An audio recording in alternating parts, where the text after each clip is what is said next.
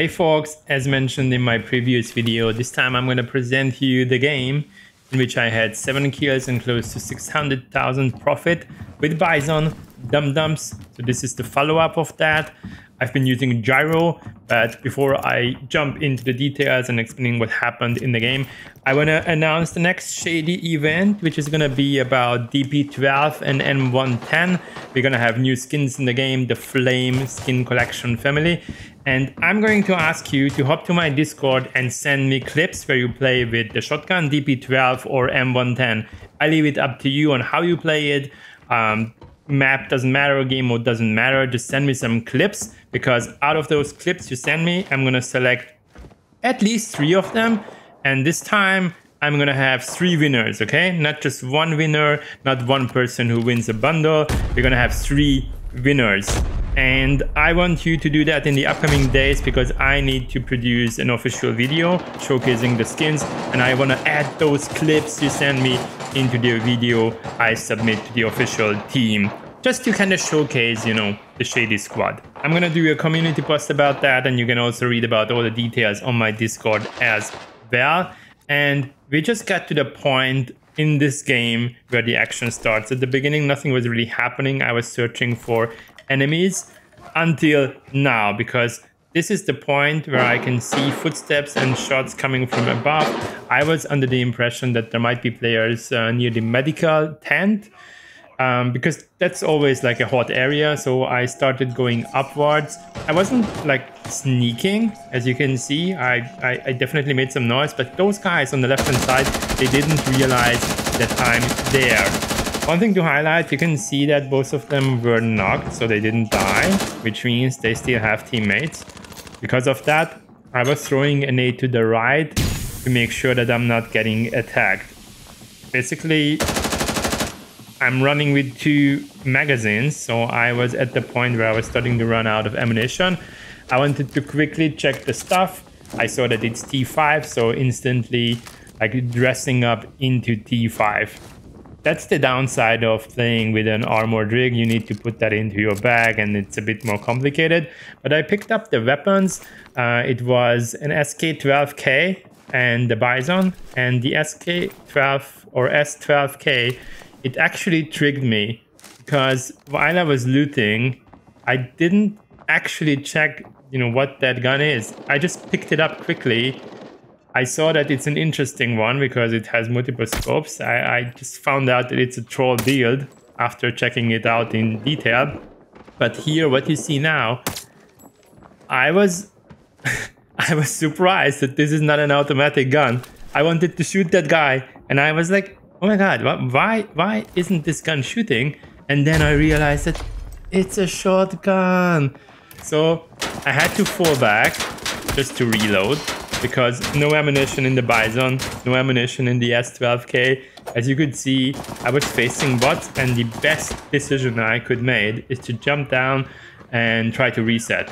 So that's what I did. I think this is a nice corner to kind of heal up, because in case there's nobody coming from the right hand side, you are in a pretty safe spot. And healing takes time. Reloading your stuff takes time, so I had to be absolutely sure that I'm on a safe place.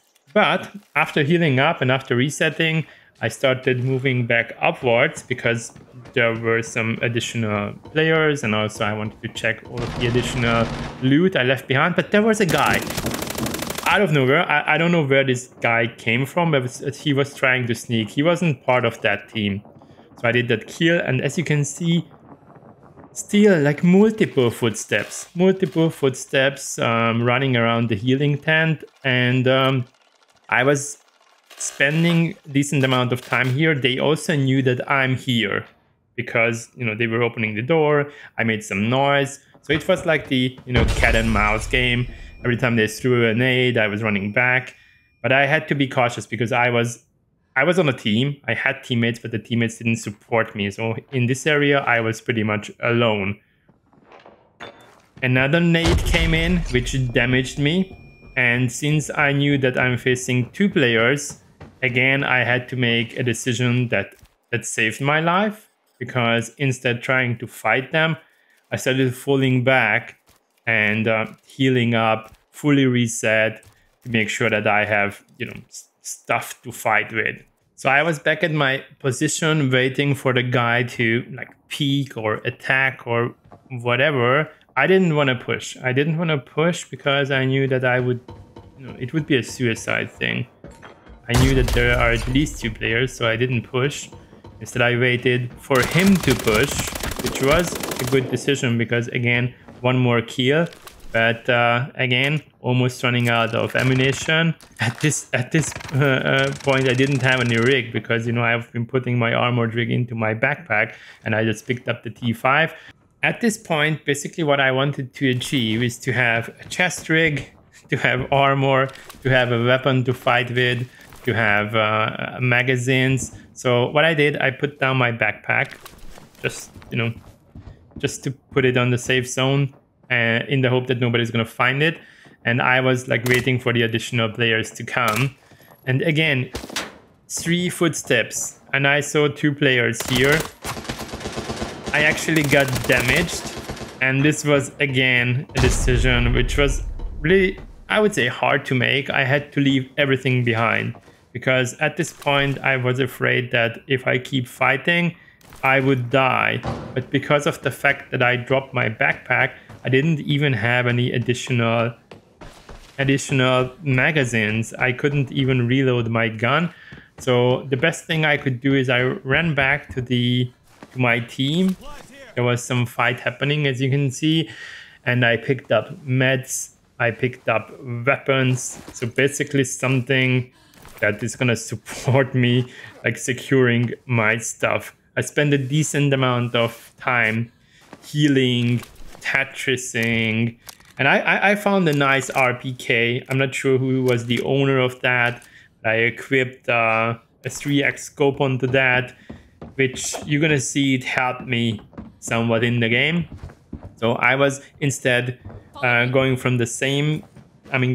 from the same to the same location. I was thinking that, you know, I'm gonna try from the other way around, but I didn't expect again a team to be here. This was a player kill, and then there's 1 more guy over there. I think, I'm not sure why I didn't do the headshot here, but you know, this is actually a great spot. I killed that guy. You're gonna see in a second. There you go. Come on, die. Yeah, so I did that kill, 2 additional kills. Again, thank you for the owner of the RPK. And 1 more footstep. So I was like, oh my god, this is like becoming or turning into like an endless battle. How should I be going back to my, you know, to secure my loot, to get my backpack? So it was pretty crazy. Everything just like all over the place. All of the teams were coming to that direction. Instead, pushing him from the front, I was deciding to go to the alternate pass and then attack from behind. And at this point, I was actually slowing down because I lost track of that person. I didn't know where that person is or the player is. So I was playing it slowly. I was checking the area. I was checking the corners. I was checking also the office. And I was just, you know, trying to understand where the threat is gonna come from. And at this point, this was the point where I knew players must be here. I opened the door and I was surprised that I don't see anybody. And then I saw footsteps from downstairs. And here I was very, very lucky, guys. You're gonna see why. So downstairs, there were bots. But look at that. There's also sound bit coming from, you know, from that floor. And here was kind of the last player. I'm sure he was the last player who I saw, you know, when I was on the elevator corridor. And fortunately, he didn't have enough time to escape with my backpack. He basically loaded everything I found, and he even gave me a bit of extra loot. So here's my original backpack. He almost escaped. So all I had to do is to get out of the map.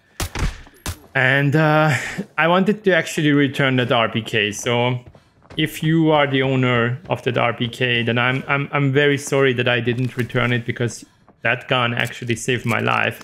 But look at that, it was just so tempting. So much loot being there, MP5, the RPK, and then I was running over to the other. I was opening the elevator and then also checking this kill, and look at that. He was having, what is that? I don't know what that is. You know, another 60k weapon and another scope. So this is the story, guys, and it all started with a BIZON, very cheap loadout, so approximately 30k loadout, the armored rig, T3 helmet. But this is good proof that BIZON and DumDums actually work. And obviously I experimented with other guns like using DumDum. I had great success with the G19C pistol. Maybe I'm gonna do a short. But then I also tried playing TV station with the non-DumDums. I started doing something I didn't really do before. So next video or the video after that is going to be most likely a full video, because I was testing full 2x zoom, T5 helmet, T5 armor, and I felt like that, oh my god, I have control over the map. And I want to present that to you. It's a different playstyle, but definitely worth trying that as well if you are not shy to invest a bit more. Thank you for your attention. Shoot, let's subscribe. Don't forget to join the event, and see you next time. Bye.